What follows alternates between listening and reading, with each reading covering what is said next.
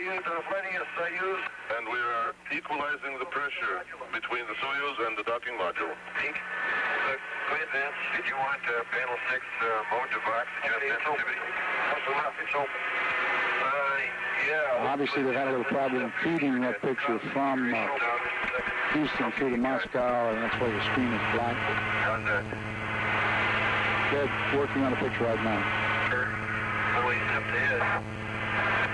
What's that? Run the TV camera thing.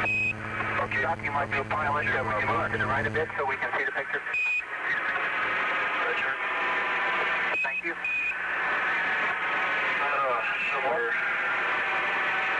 Back. It's right around. The process from moving from one vehicle to the other. Although they've finished most of that half hour now. We're just waiting for the last couple of minutes here, maybe a minute. I think the time is around 41 minutes. I don't think we're good yet. Okay. Ahead. I see the time is, yeah, it was here. Yeah, right. Okay. About 52, I guess. Okay, here we go now. Okay, but we got the valve open. Okay. Apollo, Houston, we're still not reading Soyuz com, but we are reading your hot mic. Okay. Okay, Vance, now panel 6, mode to box. Okay, box. Sensitivity is required, approximately 7. Okay. This is the first major communications dropout I think we've had that Houston Mission Control is not hearing from the Soyuz. Soyuz, our step 23 is completed. We're now working on step 24. But that's a report from Leonov. The temptation just to reach up there and pull that hand on, you can almost see it. There it goes. We're right on screen. Okay, there. Okay, go to unlock. Camera's running. Okay. On schedule. Houston, we're not hearing Soyuz. Can you hear them all right? No, we're not hearing them both. Soyuz, Cox, Soyuz, how do you read? Я готов привет loop 3. I am ready to open hatch 3. We don't hear them down here. You read this, Bo? We read UD loud and clear, but we do not read Soyuz. Okay. No, we're not reading them. We can read them. A little bit. Understand. Picture looking okay down there, Bo? We got a great picture of Tom in the hatch. We're going to have to open up these hatches and speak sign language if they get that communication going. Okay, I'm opening hatch 3.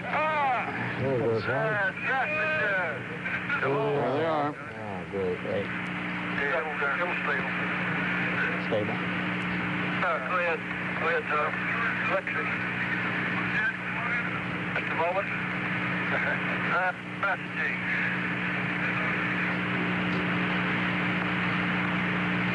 Leonov's supposed to come over to the American side of the docking module. No, then we'll cut it. Turn it off and we'll turn it on.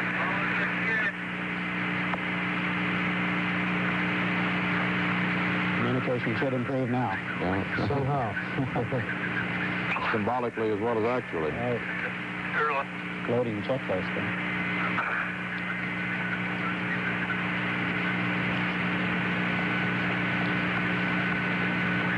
Okay, 51, you're supposed to go in the Soyuz. Come in here and shake hands. It's readily apparent that the technical way of doing it, the checklist, isn't exactly the way we do it in the science fiction movies. Come here, please.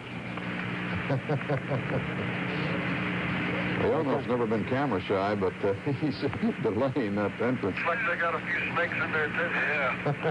That off They're right on schedule. It's great. Yes.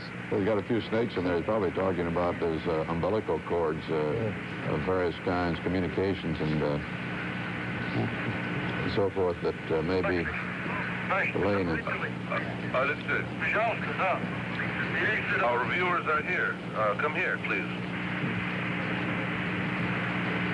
The Russians will be in their pressure suits. They got into the suits for the docking and I believe for the depressurization. I think they're still in them. I think they're still sensitive about hatches in space having had that problem before. Photo problem, of course. Here it comes. There's the handshake. Glad to see you. There it The is. handshake. Oh, good. Push it right. Very, very happy to see you. Glad you're going to stop us. This is Soyuz and the United States.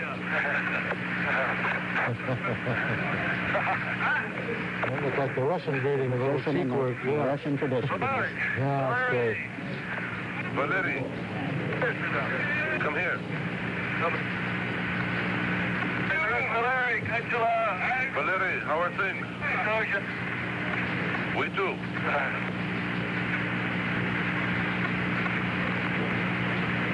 Okay. What you're hearing there is a translation of what Tom Stafford and Deke Slayton are saying to Valery Leonov. They are speaking in Russian to them. Now, this is Tom going into the orbital module of the Soyuz. We're still not hearing Soyuz well. Are you hearing them? Loud and clear. You see us on the picture?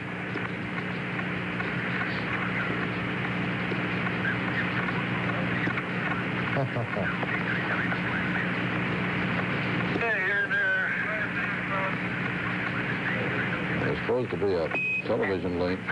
In order to Dick going check the configuration, would you check on page F1-40? Going to permit us to see the picture in the orbiting module. Say again. What we're going to see is a little more spacious living quarters than actually in our Apollo command module, because this is really just sort of a living room, an experimental room. Their flight control is in their descent vehicle, so-called, which is where they ride on ascent into orbit and on descent. And the orbiting module is really just an extra room that's dropped off before they return to Earth. Their total amount of space in the two modules is about equivalent to all of ours, a little more than all of ours in the command module. A little more, but not a great deal. But it seems roomier in that orbital. In the orbital module, it seems very roomy. It's actually a parlor. But No problem transferring chuckles.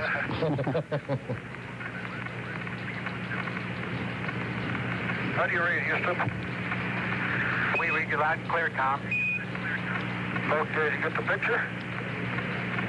Roger, we've got a good picture of the hatch and you people inside there in the tunnel.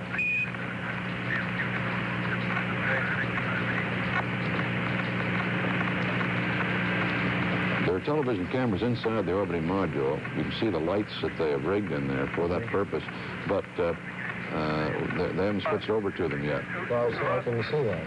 We expect to see that scheduled that way.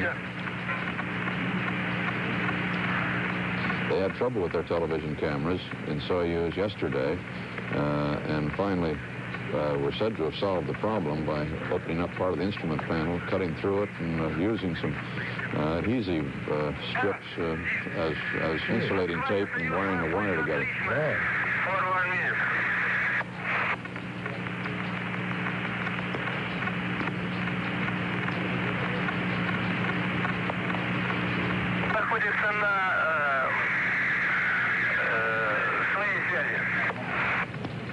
It's getting a little bit crowded in there, Robert. Deep Slayton went back and readjusted that camera. That's right in part of the checklist. Everything goes according to what they, nominally, that is, according to the plan so far. There, we get the picture from inside the orbiting module. Wow. There's the Russian picture coming to us now. A little hard to make out at the moment. Those are the snakes that Tom was referring to, of course, these various cables and wires for communication. There's a big blossom of light that's causing that strange appearance there. This is how I typically look when I'm fishing, too.